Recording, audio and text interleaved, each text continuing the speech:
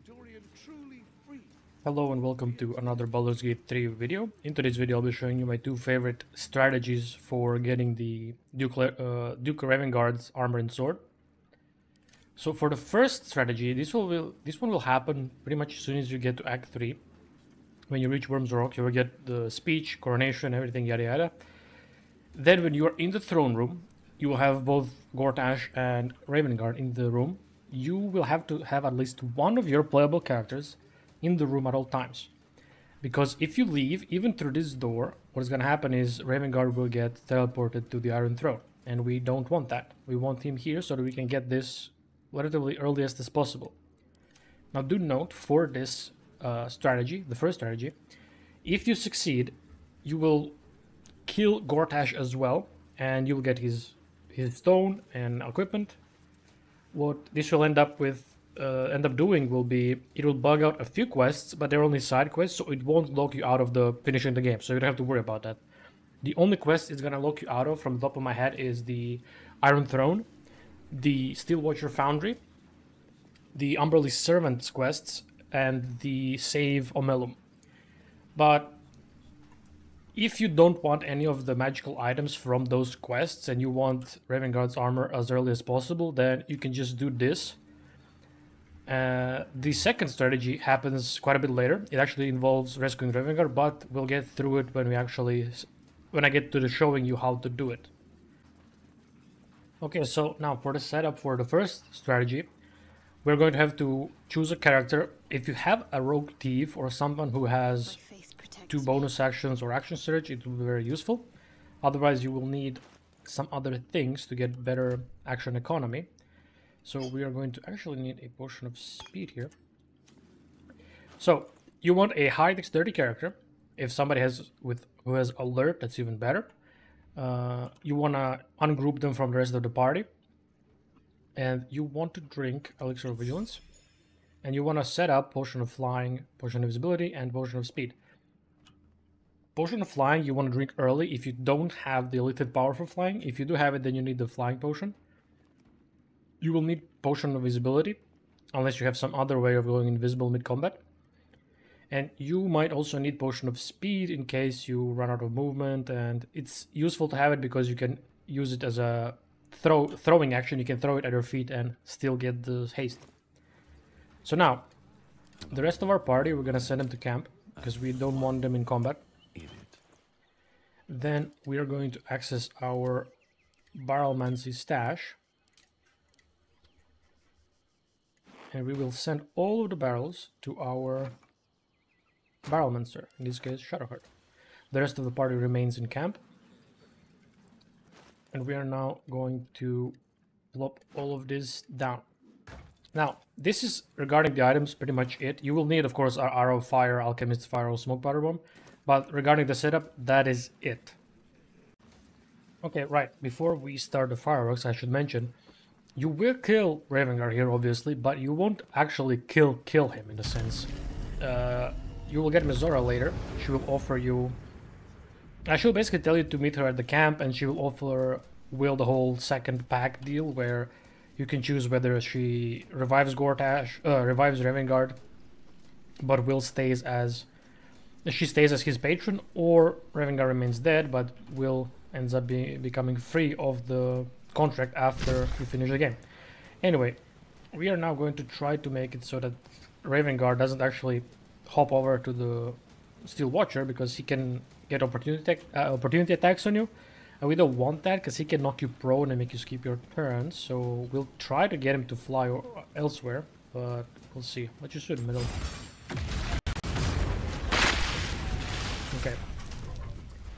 Okay, I think this is actually good. We should be able to freely travel between them. I'm gonna flower here. Right, we need a Potion of Speed.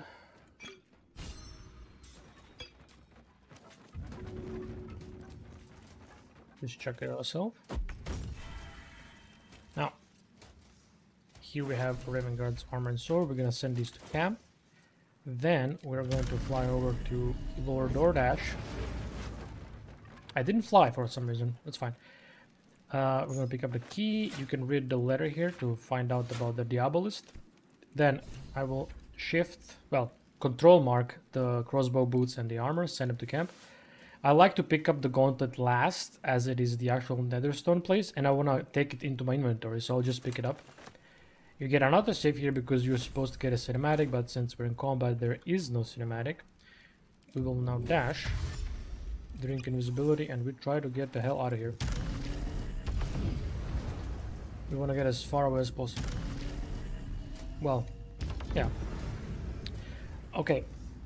So you want to stay here, you don't want to go down because you're burning and you will get the cinematic, so you will actually exit combat and enter combat again, because as soon as the Steel Watchers don't find you, it will exit the combat. So let's just see.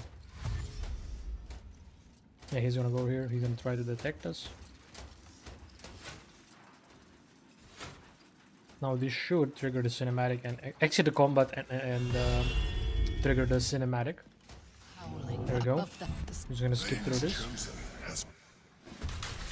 We enter combat again, and luckily the second time we also are first. So since we're not burning anymore, we'll just drink another invisibility and we'll go down. We can just end turn.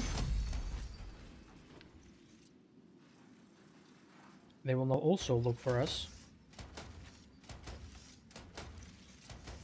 And they, as soon as this guy's turn is over, yep, and now we just go back to camp.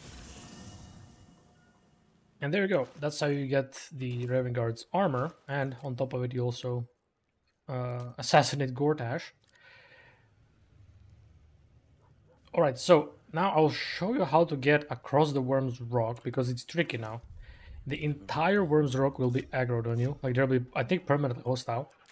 So what we need to do now is go to the south span of Wyrm's Crossing, where there is, well, people aren't aggro'd here, they're actually just fine. And we will have to go all the way to here while we're traveling. Let me just get the potions back, because you will need invisibility again to get across. We can leave the rest of the party here. So these guys shouldn't be aggro, they should be just pretending like nothing happened. You want to drink invisibility again, fly over to here. You could jump down here and go around. You could also jump down and then try to get to the Council of Floric to rescue her, because in the prison you can actually easily get outside of the Wyrm's Rock, so it's not red for fast traveling. But if you do want any quests here, you will kind of have to go invisible to the prison to do the rescuing the Floric and the Wyrm. But we're gonna ignore that for now. As you can see here, Mizora is waiting for us because she wants to talk to you, and we will talk to her. She will tell us meet her at the camp, and she will offer the the new deal. Essentially, she offers you every time when you want to rescue Ravengard from the Iron Rock. But that's the first strategy. So I'll see you in another save for the next one. Alright, so here we are in a different save for the strategy number 2. This one is a simple but also a little bit tricky. This will happen later in the game or early in the game, depending on if you prioritize rushing the Iron Throne or not. You want to rescue Ravengard, he's in your camp. You don't want to heal him in the Iron Throne so that he is low HP, because we will be knocking him out to loot his corpse or his body. It should actually kill him if we do this right. So for this we'll need a couple of things. We'll need a character with a Scroll of Darkness or a Spell of Darkness. And we're going to need a second character with relatively high spell save DC. Now you can increase this by drinking a elixir of Battle Mage's power. You can equip these various items that increase the spell save DC. You will need a hold monster spell, because hold person doesn't work against an ally. So we'll need hold monster. And so to do this, to set it up, you will want to make sure that Dogmeat and Owlbear aren't close to Ravengard, because we have to cast Darkness, something like this, so that it doesn't hit him directly, but that he is at the edge of the spell. Because what that's gonna end up doing is he won't aggro on you, but you'll be able to attack him from the darkness, so that the rest of the camp doesn't aggro. Because if you attack Ravengard and any of the NPCs or whatever see you, everybody will aggro on you. So let's try to get this set up. But also I forgot to mention, you want to do this when you're basically getting ready for the long rest, because you want to quickly long rest so that people don't realize what's going on. Okay, so we're going to wait until the owl bear actually goes away, because we don't want dogmeat and owl bear here, because they might mess it up, because they might get hit by the darkness and they'll make everybody aggro on us. So I want to cast it something like this. So we'll enter turn-based as soon as they get out. There we go.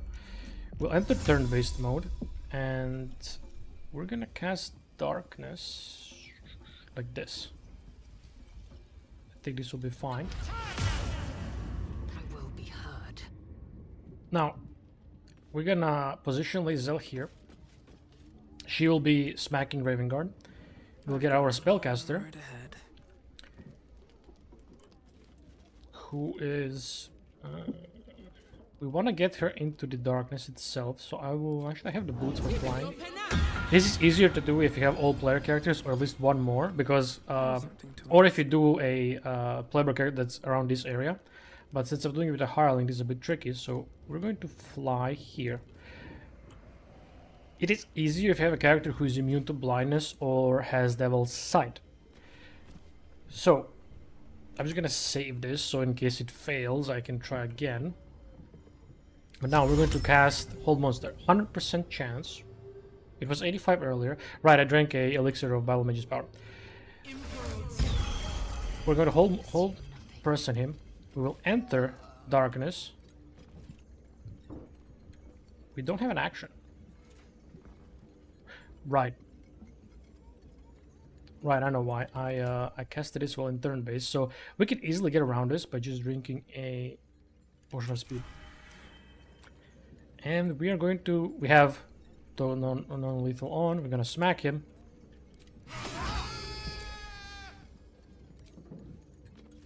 And now everybody is chill. They're not aggroed. We're going to loot Ravengard. I tried to reverse pickpocket him, so I gave him the plate armor. It didn't work, obviously. We're gonna send this to camp. What you want to do now is exit turn base, enter long rest. Exit turn based, enter long rest, skip this cutscene. And now Ravengard should be just chilling. Like nothing happened. Yeah, there we go. He's 1 HP. He's just chilling here. He doesn't have his sword anymore. Armor is still on because I guess this is tied to his model. He's heavily beat up, but he worked just fine. The devil's stench lingers, but will it? And that's the second way of getting the armor and the weapon. Now, of course, this doesn't bug out any of the quests, because you can do this as soon as you rescue him, and, well, you probably already have done then the Iron Throne and the Steel Witch Foundry. So yeah, there you go. That's my two favorite strategies. If you have your own ideas or your own favorite way of doing it, please post it down in the comments. I'd really like to see if there is any other maybe more simple ways of doing it, because these two are relatively not difficult, but they require some setting up. But they're doable, so if you want to make a build that requires the sword or the armor, it's definitely doable. But yeah, there you go. I hope you enjoyed. I would appreciate it if you like and subscribe for more Baldur's Gate 3 content, and have a good one.